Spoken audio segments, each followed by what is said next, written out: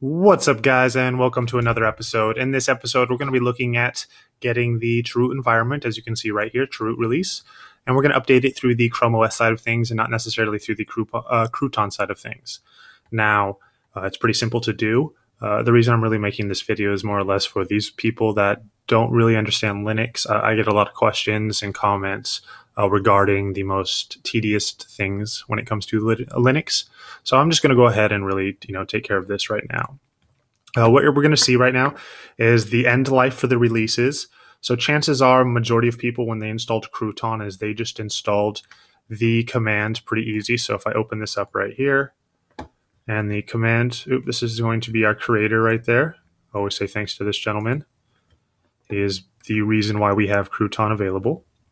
But when I come down here, and I'll show you the quick commands, which is going to be this one right here. Chances are you've ran this command, whether it's with XFCE or with Unity on the side of it. If that's the case, that means that you are on Precise, which is spelt like this right here, Precise, and that is 12.04. Even though that is still supported, it's probably best to go ahead and update to 14.04. You do not want to update to 12.10, 13.04, 13.10, as you can see that their termination date is going to be within 6 months. So there's no reason to jump on those. All the developers and all the other programs have already moved on to 14.04 at this time. So to actually update it, it's pretty simple. We're just going to go ahead and enter this first command right here. And as you can see, it says we're going to need to replace that Chroot name by the name of your Chroot. And it says the example is raring. Well, the example I told you is going to be Precise, and that is if you installed it directly from the scratch, no added commands to it or anything like that. And if you've added some commands, you'll know you've done that because it takes a little bit of extra knowledge, not too much, just a split understanding of what to add. Then you'll know you'll need to change it to Quantal, Raring, or Saucy. So what we'll need to do is press CTRL ALT T. We'll come up and open our crosh. We'll then type in shell, and we'll go ahead and paste that in. And as you can see, I need to remove that. And if you were on Precise, you'll just type in Precise. I'm going to press enter, and it's not going to let me do this because I am already on Trusty. So if I come in here and I put Trusty in, there we go. So you should have something similar to this no matter what. It just depends on this part in the very beginning, Trusty. Some people have Precise, some people have something different, and that's totally fine. We're all gonna end up at the same place at the end. So what we need to do next is go ahead and install this update manager. So make sure you get it all. Press Control Copy, come over here, I'll paste it, press enter. I already have everything installed, so it's not going to install anything for me. It'll say that it's already updated. Any day now. And there we go, as you can see. And finally, the last thing we're going to do is going to be do release upgrade. So what this is saying is, please, after we've installed the update manager, we can now run the correct command, and it's actually going to tell our Crouton or our Chroot to update itself to the newest version. So just go ahead and press do release, press upgrade, press enter. I don't have anything. It's not going to find anything for me, but for you, it should find something if you do need an update.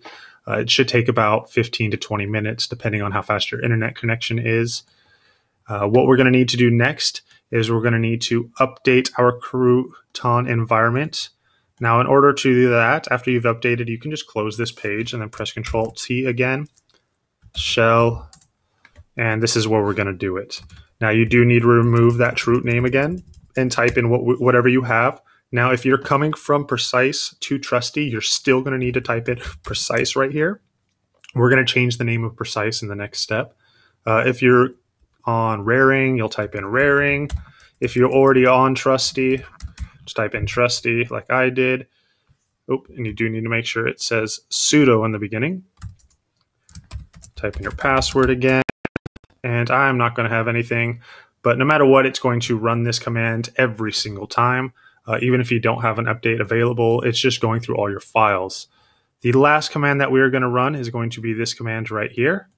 And what this command is saying is we want to edit our Chroot, and we're going to edit the name, and we're going to name it Saucy. Okay, So as you can see, raring is the first one and saucy is the next version as it goes 0.04, 0.10. So it goes into numerical order. So what this is saying is you actually don't put the name you want to change it to last. You actually put that first. So kind of, as far as understanding, majority of times you probably think that you would put the name that you are trying to change first and that you want to change it into another name. So actually you want to do it backwards. So for example, you'll need to come in here again. And as you can see, this is the command right here. If I copy it, put it right here, what I would need to do, if I'm coming from precise to trusty, I would go trusty precise. And so that's just saying the command, press enter, and it's going to change your command. Once you've changed that command, you will then need to remember every time you do the update of your Chroot environment, you'll just need to put the whatever name you've changed it to right there. And that's it. Pretty simple. Again, if you do have any questions or comments, as always, leave them in the section below. Don't forget to subscribe, and I'll see you guys next video.